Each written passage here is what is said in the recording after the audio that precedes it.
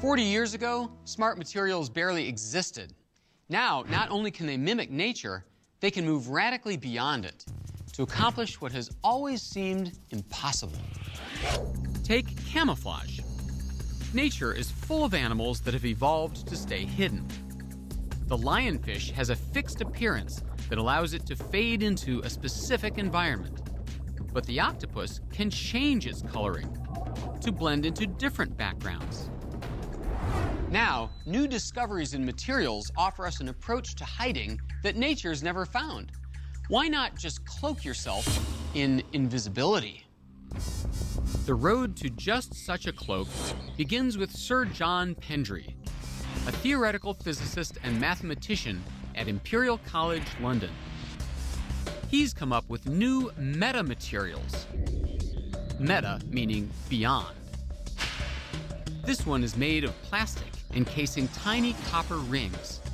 It's an experimental model, but someday metamaterials like it may influence visible light in mind-blowing ways.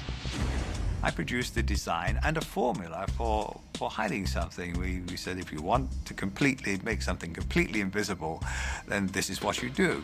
It started off a huge research program.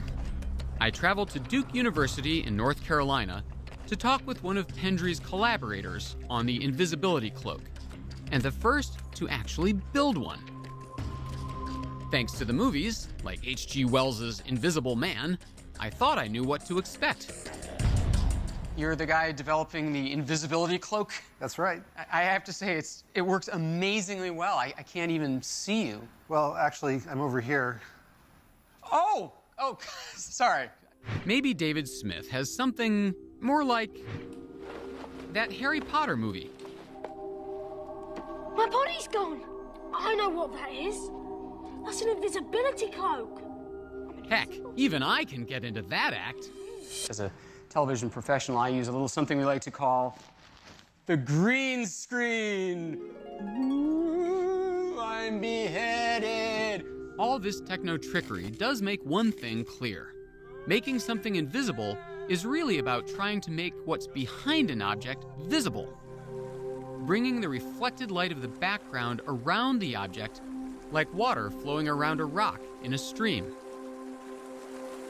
So this should probably strike you just from the geometry as to what its function is. So the hidden region is right here.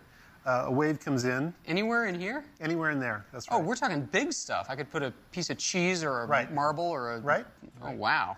And your waves could come in, and this effective material causes them to get moved around like this and then restored on the other side. There is a catch.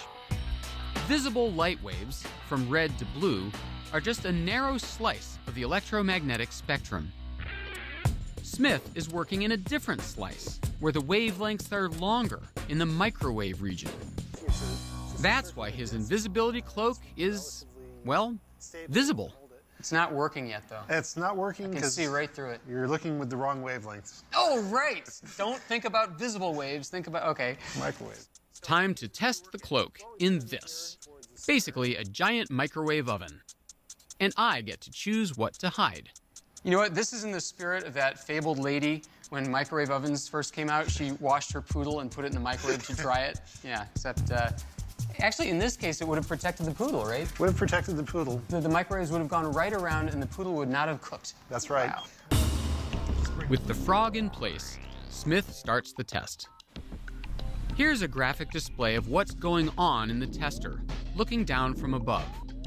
A microwave generator on the left sends out test waves. If there's no object in the tester, they cleanly pass from left to right. On the other hand, if my frog sat uncloaked in the middle, it would scatter the waves, disrupting the pattern.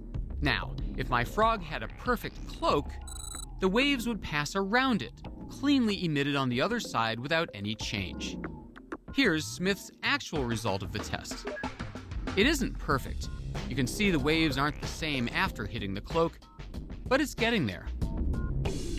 So it looks like it's actually sort of working. It's working. If you were sitting here, what you would see is no distortion. You just see basically a reduction in intensity, but you wouldn't be able to make out what was being scattered in here, so you wouldn't see your frog. Even though you're looking right at it. Right. with your microwave-sensitive eyes. That's right. Well, now what about the frog? Can the frog see him? No, the frog can't see him.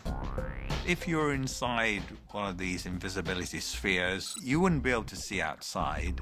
And if you looked at the walls, what you would see would be a reflection of yourself.